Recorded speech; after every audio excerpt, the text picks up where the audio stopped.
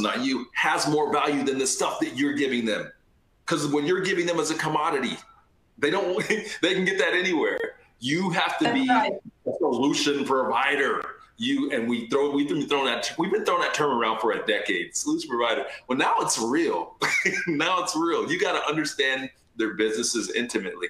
Because for a lot of us, Gina, for a lot of us in this industry, we are vendors. Guys, ladies and gentlemen, if you're watching this, vendor is now like the F word. It is a bad word in our business. You do not want to be the vendor, because the vendor is in a box. The vendor is in a box, and the vendor is going bye-bye. You must, you've got to reach that trusted advisor. You've got to reach that real consultancy stage of your relationships with your customers. You got to get out of that telecom, IT, whatever vendor box, right? Because they need business service solutions. And now we're able to provide it to them. We're able to provide it to them. It's there.